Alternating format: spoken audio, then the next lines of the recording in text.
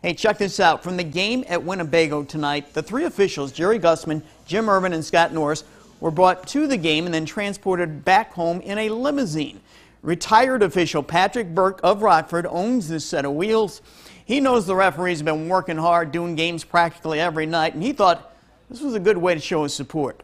Burke calls this car the Pat-Ilac. This is my first one for referees.